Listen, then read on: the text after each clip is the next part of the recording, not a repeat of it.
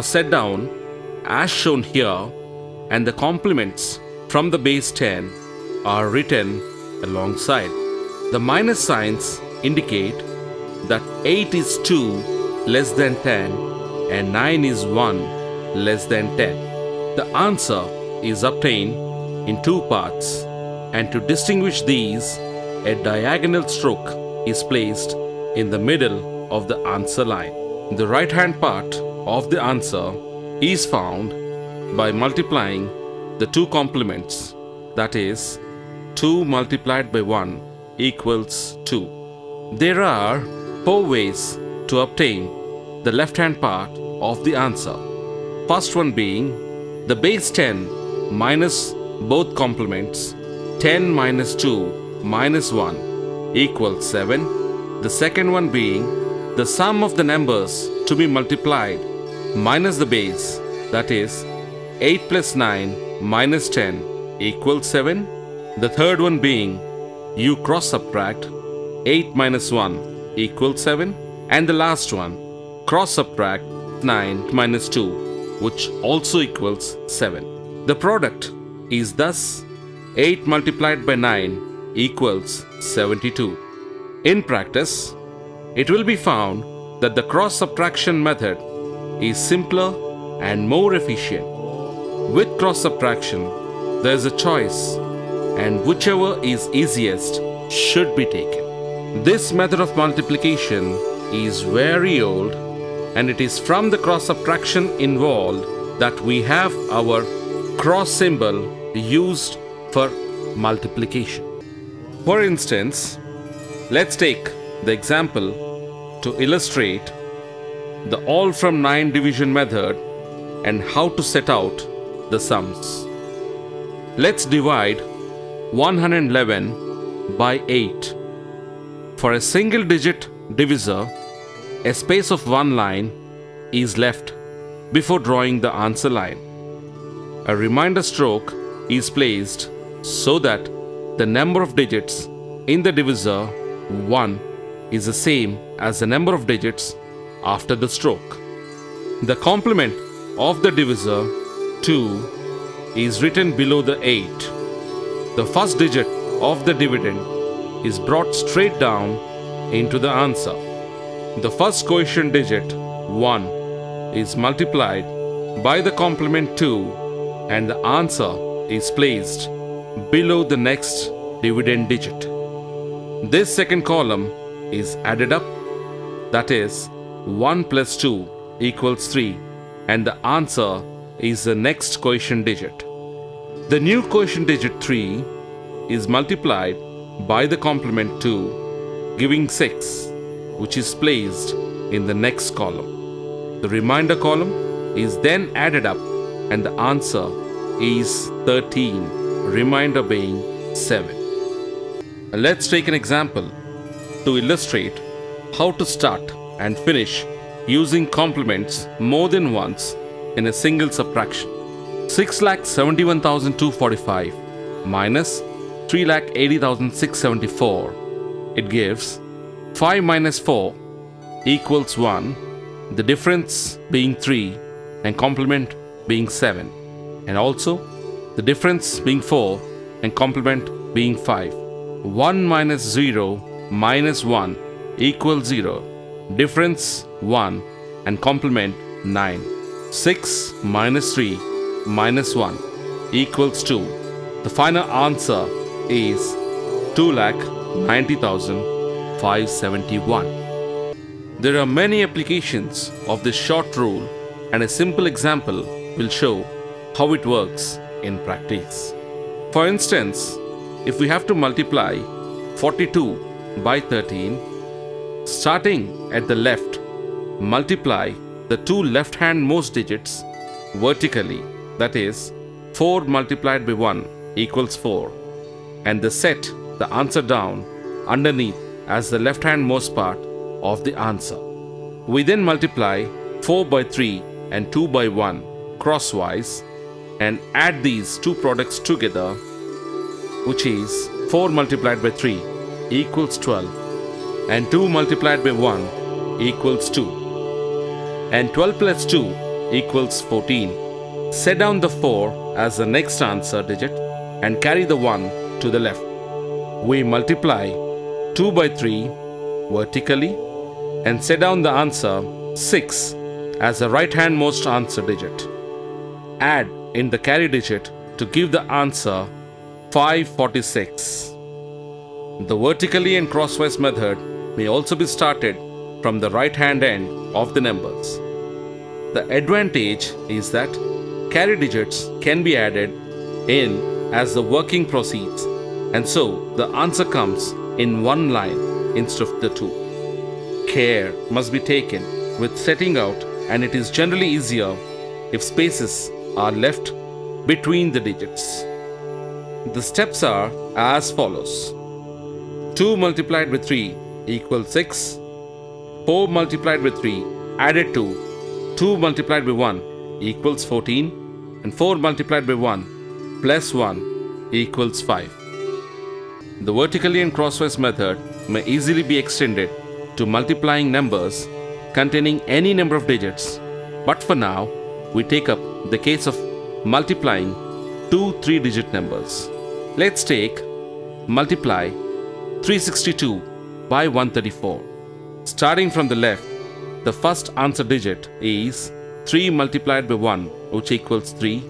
The next answer digit is the sum of the cross product of the 4 left-handmost digits, that is 3 multiplied by 3 plus 6 multiplied by 1 equals 15.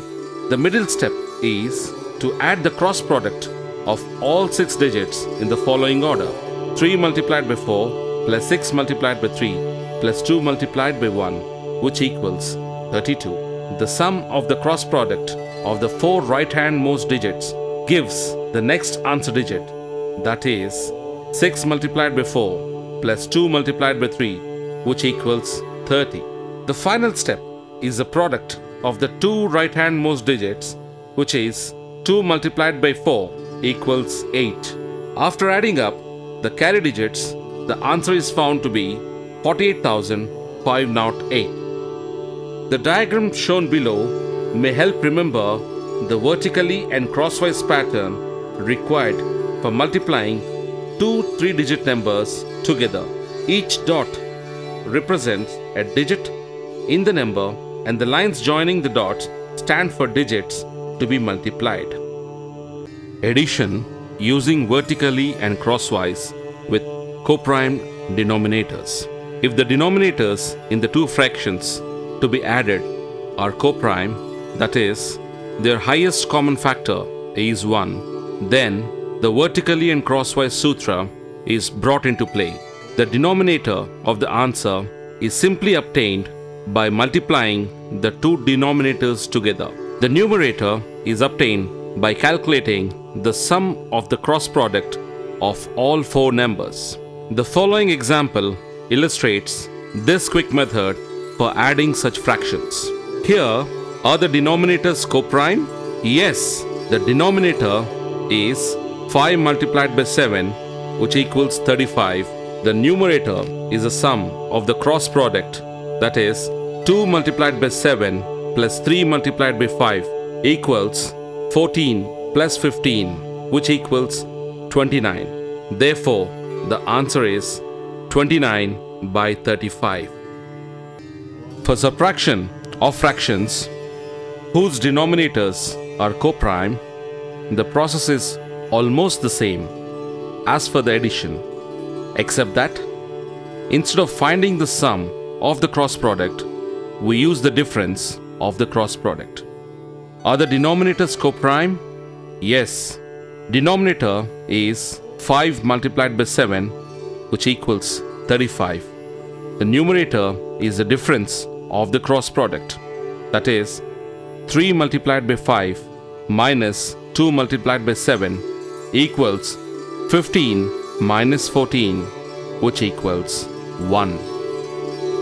Example illustrates how to proceed with this method of division. Let's take for example 256 divided by 11. The base of the divisor is 10. The divisor 11 is one more than the base, and so the surplus is 1. This 1 is transposed into 1 and written underneath. The rest of the process is very much as before. 2 is brought down, therefore 2 multiplied by 1 equals by 2. By 2, which is written below the next digit 5. 5 plus by 2 equals 3, gives the next answer digit. 3 multiplied by 1 equals by 3. 6 plus by 3 equals 3, which gives the remainder. Division of fractions. The division of one fraction by another is an application of the transpose and adjust sutra, which was met in another context. This rule has a large number of uses in algebra as well as other topics, but here it tells us what to do when dividing fractions. Transpose means turn the second fraction upside down, and adjust tells us to change the sign from division to multiplication. In the given example, the second fraction 5 by 8 is transposed to 8 by 5 and the sign is adjusted to multiplication. The two fractions are then cancelled down and multiplied in the usual way to give the answer of 7 by 10. Using a working base. Having used the all from 9 and the last from 10 rule in chapter 1 for multiplying numbers which are both close to a base of 10, 100, 1000, etc., we shall now go on to consider using the same method for working bases. A working base is a base which can be related to a power of 10 by ratio. For example, if we wish to multiply 51 and 53 together, we may use a base of 50, since 50 is 5 times 10. There is one new step to this method. To use a working base, we employ the proportionately rule. In the given example, 203 multiplied by 207, taking 100 as a real base and 200 as a working base, the sum is set out with 200, which equals 100 multiplied by 2, set out as above. The surplus amounts are put down on the right in the usual fashion, and these are multiplied together to give the right hand part of the answer, that is 3 multiplied by 7 equals 21. The left hand part of the answer is then found by cross addition, that is 207 plus 3, which equals 210. Finally, we take the number which is used to obtain the working base from the real base, that is 2, and multiply the left hand part of the answer by that 2 to give 420.